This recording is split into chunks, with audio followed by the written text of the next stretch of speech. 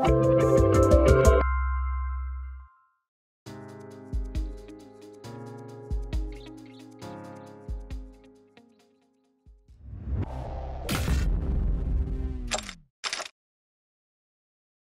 I really want to talk about is the future of decision-making and the hybrid decision-making future that we're going to be in between the automation of machines and the human, and how we can optimize that better than we have so far.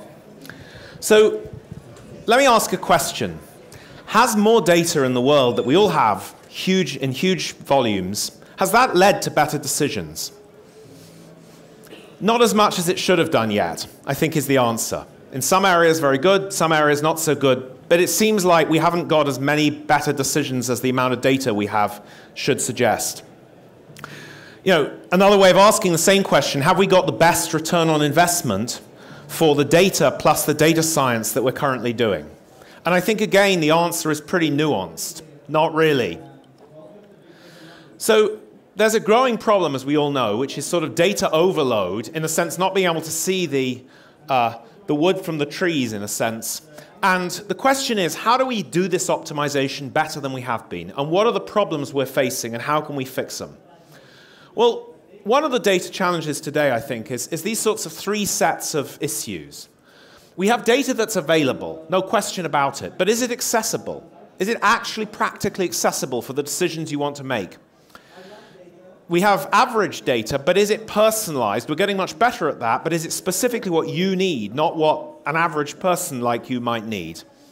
And are the answers sort of insightful answers, or are they just answers which may or may not lead us to better decisions?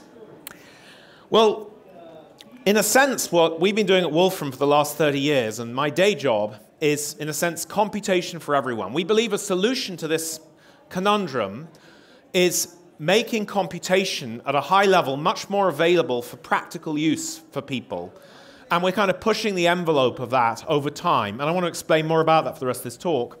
And in a sense, part of that is smart automation of being able to work with the data. Not necessarily fully automating every decision you get, but being able to work with the data at a higher level.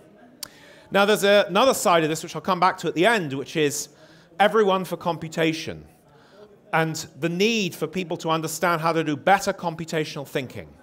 So right now, we have a situation, particularly through math at school, where people aren't really learning these skills very well. And we've got to step that up to the next level now that we have computers that can do so much more. So how do we achieve the highest level, insightful computation for everyone? What are the barriers to that right now, and how do we get better at it? Well, the first thing to do is review what's worked well for computation and what hasn't. So there are sort of traditional computation domains. Traditionally, that didn't involve much data, things like physics, and scaling up paper and pencil techniques, and well-structured models, and simple to specify questions of data. So those have worked well for some time. We've added to that new techniques like machine learning that enable mass ways to look at data and decisions in a slightly different way. What's still to develop, though, is we're still on the cusp, I think, of being able to handle fuzzy questioning. When you ask a fuzzy question, can you really get the answer you want? Rapid deployment of new ideas, communicating and contracts with computation. Smart contracts are in their infancy. I think they're very important. And the utility of sort of modern data structures. We're used to grids, matrices, and simple data structures, and I think we can do much better with that. So one of the things I want to explain is why I think a multi-paradigm approach is so critical. So often what happens is people say, I've got this problem, I'm going to use machine learning for this problem, or I'm going to use traditional statistics or something. This is typically the wrong approach. We have many, many, many different techniques. The question is, which set of techniques is best for the problem at hand? So kind of a multi-paradigm way of thinking about this is saying, use the best tools for the job. Don't pre-select which set of tools it is. So machine learning is great for certain kinds of things, not so good for other. Algorithmic approaches might be better. So don't channel into this before you kind of know what your problem is. Now, another thing I think it's important to do is start from the interface and work backwards. At some point, these decisions are interfacing with humans. There's a point to the decision, which is to do something better for humans. The question is, what is the right interface for that particular style of decision, and how can we kind of work on that? So here's an example that we've done a lot of work on, which is linguistic access. So if you go to our, for example, our Wolfram Alpha, and you can do a query. So I might do a query like CO2 of UK versus, I don't know, BP share price or something. And the question is, can I actually get a computation based on this happening in real time? And there we got, it kind of figured out what I meant. And unlike doing a search, like Google would do, it's gone off and computed an answer. It's understood the question, it's computed an answer, it's come up with these pods, it's then done a nice graph of us to show the comparison between these, whether relevant or not. And this is all computable data ready to do some more from. So that's a typical sort of example. I mean, you can have more fun and ask quantitative examples like, am I drunk, for example? It's amazing what's quantifiable in the modern world. And here you see some sort of app that's been built live, so I can go and change. I'm afraid my body mass is rather higher than that. So you can go change this and recompute it and so forth. So this is sort of computational knowledge accessed through linguistics. That's one way we might want to do that. So another thing you can do is do this through Siri on your iPhone, for example. CO2, actually, let me do a different one. Let me do GDP of UK versus France. And try again. GDP of UK versus France. So Siri willing, we will get a result. And so in fact, Apple sent this to Wolfram Alpha. And this is a Wolfram Alpha result showing that comparison there, which I'm just showing on my video. So I can talk to my phone and I can get actual computations done. That's one style of interface, what I would call a drive-by interface. Here's another kind. What I would call knowledge apps. So interactive apps that are sort of built for the purpose of understanding knowledge, not built as a sort of app that you use every day necessarily. This is an example for a country in the Middle East where we're actually using the full data set of their population to work out heart disease risk based on different parameters like your age and whether you're male or female and so forth. So that's a typical thing embedded here in my notebook. Here's another example, what I would call sort of more linguistic programming. Let's say something like history of cows in UK versus France. I'm not sure. And this is, let's see if this actually computes from this. And there we've actually got a sort of utterance I've given it. In a sense, it's written a little piece of code, not a very sophisticated piece of code. And now I could say, let's do a list plot of that. And I've immediately used that data to actually do something. So you can see this is an interface that somebody who isn't really a programmer could use, but could kind of get programmatic results. So that kind of interfacing to data is really critical to get it used better. So another issue is sort of using high-level language, both to actually produce results and get stuff out quickly, and also just to communicate. So this was an example. The Bloodhound, the 1,000-mile-an-hour car, has been in the news recently again, but earlier we were connecting with a team, and this was from the previous thrust SSC data, and we were analyzing this data. And because we could do it easily and quickly, we could get things out using things like wavelets, lots of techniques that the team had never seen in 20 years of having looked at this data. And we could just do it straight out, make dashboards. This is all the code that we use to generate these things. And you can see here we're showing the effect of the data as you move the time on what actually happened in the car. And it's kind of cool that we could build this in a couple of hours with that. That's the total code needed for that just example I showed. So it's very important that you have a high-level language to interface with data. So another way, I guess what I'm saying here is you need to empower the knowledge consumer to generate knowledge. The consumer and the generator of knowledge are becoming the same thing. The question is, can we get more and more people to generate the level of knowledge they need to be able to make the right decisions? And a typical sort of way to think about this, think about management decisions. You know, years and years ago, kind of most management decisions were by instinct. Well, this felt right, this didn't feel right, there weren't a lot of numbers in it. Now we've got to a sort of era where we have what I might call simple targets. You know, if the 3 metrics for this hospital match, maybe it's running well. we all know that doesn't quite work because people game the targets, they're too simplistic, they don't really show the quantity of richness. I think the way forward is what I would call agile targets, where you publish a computable data set of what you're interested in, effectively, and the user of that data is then deciding what questions they'll ask of that data. But they've got to have high enough level tools to be able to do that. You can't expect most people to be a programmer who can go into the data. And you've also got to have the data in a good set of form so that the tools are immediately able to do that. Now, here's an example that happened a few years ago. There's somebody who's actually a professor of law, and he was explaining in the House committee in Texas why they should not buy hurricane insurance, why it was a waste of money in his view. Now, this looks like an academic paper like you'd see, in many places. The only difference with this is it actually works. So at some point during the actual hearing, you can go and actually try things. Instead of making a decision by saying we've got these two options, you can actually start pulling sliders around and make a decision in real time by discussing where the slider should be, for example. So this is a very powerful modern way of making decisions when you have good interfaces and good technology for doing that. So let's just review the barriers to ubiquitous computation workflows. We've talked a bit about the interface. We also need to talk a bit about the data. How does the data look? Now, it might be wonderful if you can just throw any data in and the computer will work out what to do, but the practice of the world isn't like that right now. Not yet, anyway. Then there's the sort of ecosystem of technology, and then, as we'll come back to, what the human needs to do to be able to work with this and come out and not be fooled by the computer. Let's talk about the different processes of data automation. So I've just picked out three here. There's search. We're very familiar with that. And what works well there is it's sort of powerful for eking out existing info.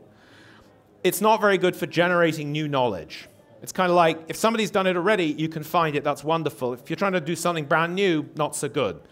Then there's what I call AI curation. And this is where you hope machine learning techniques and other things will just pull things from text and so forth that humans have written. Great to work from existing data, but I think in many cases it's not really working that well yet. I think it's been somewhat overclaimed so far. And there's the kind of approach we've taken with Wolfram Alpha, which is computational. It's great for producing new knowledge insights. The negative is you've got to get your data more in shape for it to work right. And of course, that can have other benefits too. So we need a shift in data quality from what I would call human-readable data to citizen data, data that's relevant for citizen computation.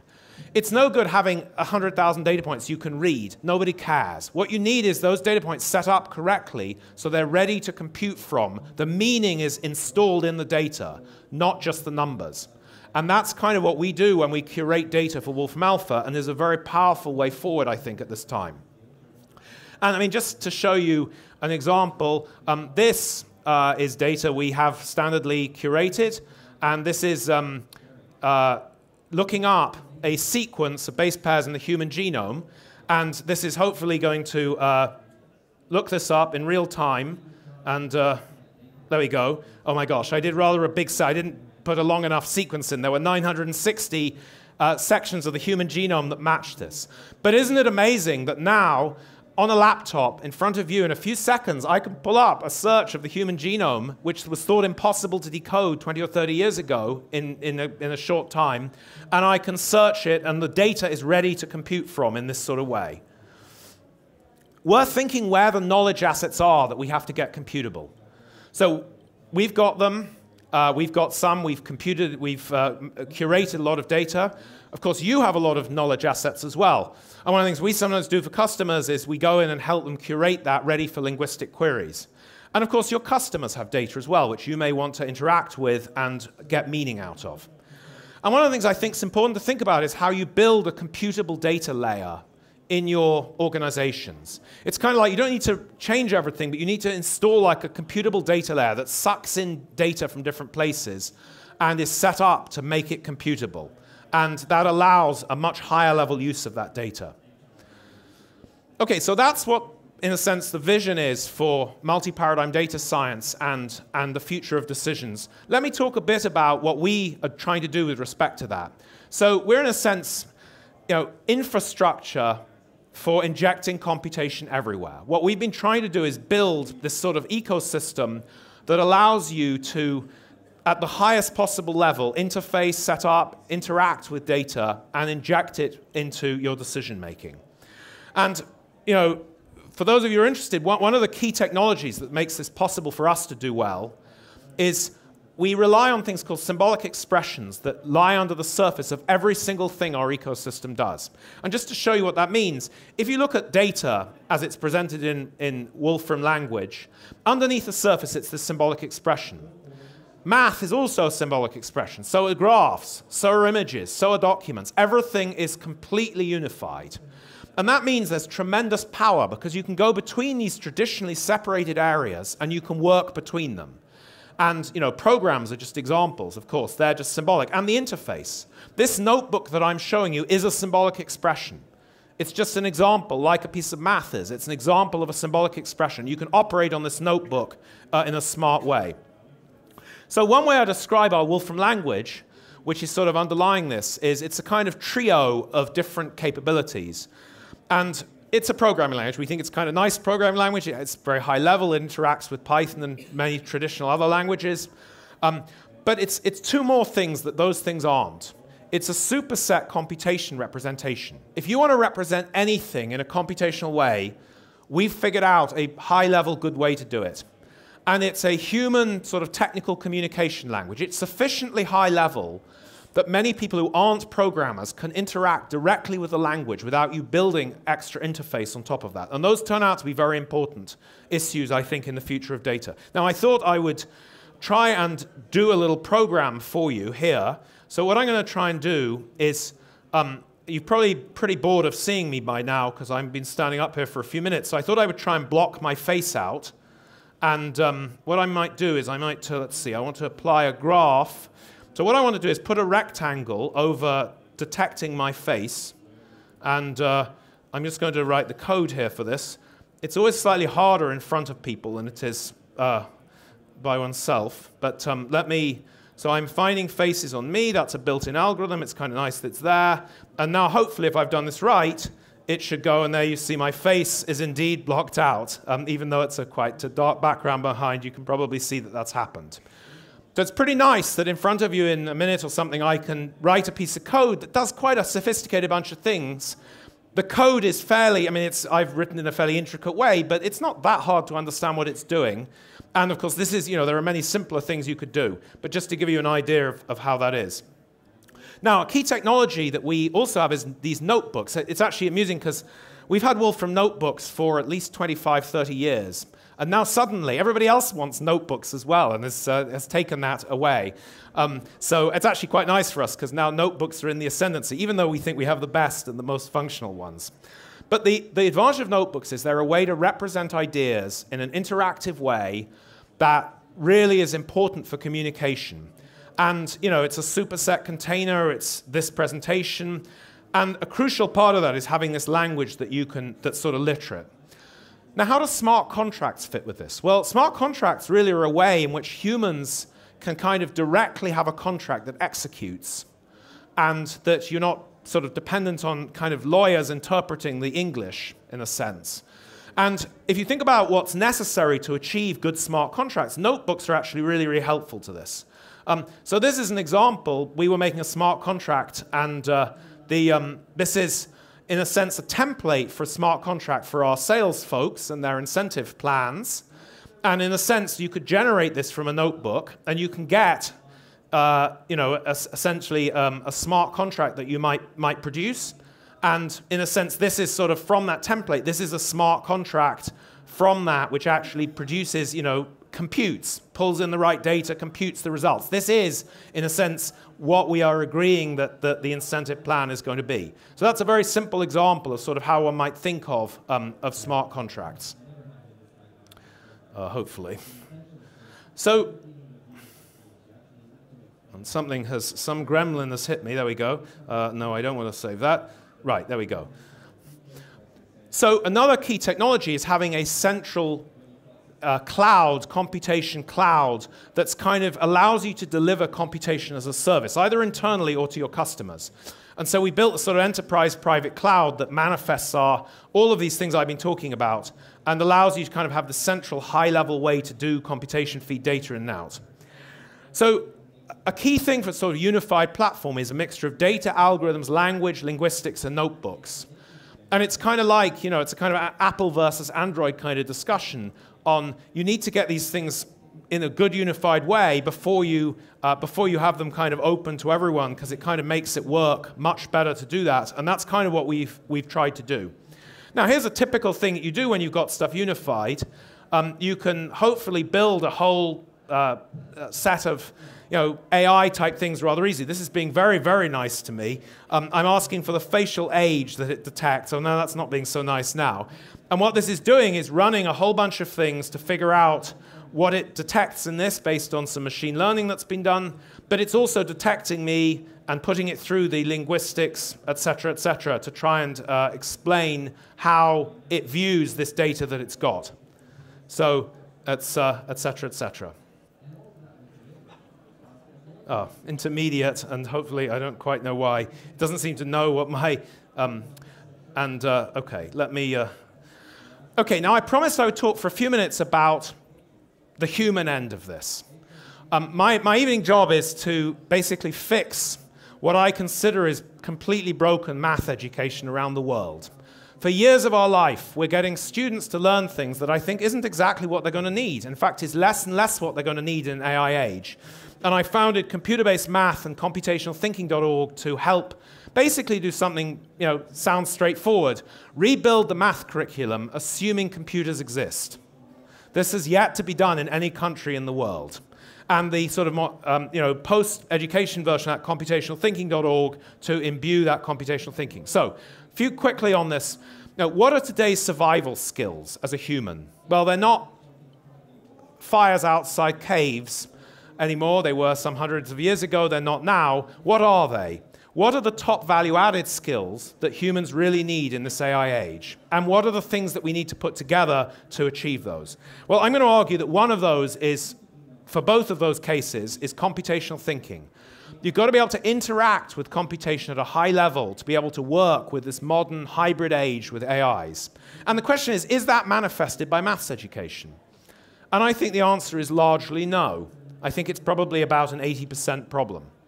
So here's the problem. What maths is, basically, or computational thinking, is you're defining questions, you're abstracting to a mathematical form, usually code today, you're computing answers from that question to get the abstract answer, and then you're interpreting the results. And you're seeing whether they make sense. Math education today is basically spending all its time doing hand calculating, mostly of things that aren't being used. And what we need to do is fix that so that we're spending most of the time on these other 3 steps and getting the computer to spend most of its time doing step 3. So that's the quick summary. And it's very interesting, actually, when we launched Mathematica in 1988, Steve Jobs, I found this quote relatively recently, Steve Jobs came up with this. He said, Mathematica will revolutionize the teaching and learning of math by focusing on the prose of mathematics without getting lost in the grammar. He was so right, and he was so wrong. I highlighted will because we're still waiting for this right now. We and other people have revolutionized how computations worked outside the classroom, but not inside, and that's a problem we've sort of urgently got to fix. So look, back to Wolfram and what we've been doing and where we're going next. We launched in 1988, as I said, and many things in between. We've launched technical services back a few years ago, so we're now a mixture of a technology company and a company to help people actually use data science and other techniques to optimize their decisions. And we're doing things like, for example, we launched blockchain labs last year to help in that space. And so there are many ways we can help you guys. Enterprise data analytics, introducing technology and linguistics, access to your data, and of course, computational thinking, education, and so forth. In a sense, what we'd like to do is help turn your data sets into data assets, is one other way to put that. So thanks very much indeed. We are at stand 430 out there, and this should be a cloud version of my talk, though this is a very beta version, so it has a few gremlins in. But thanks very much, and if we have any questions in a few minutes for that, that would be great too. Thank you.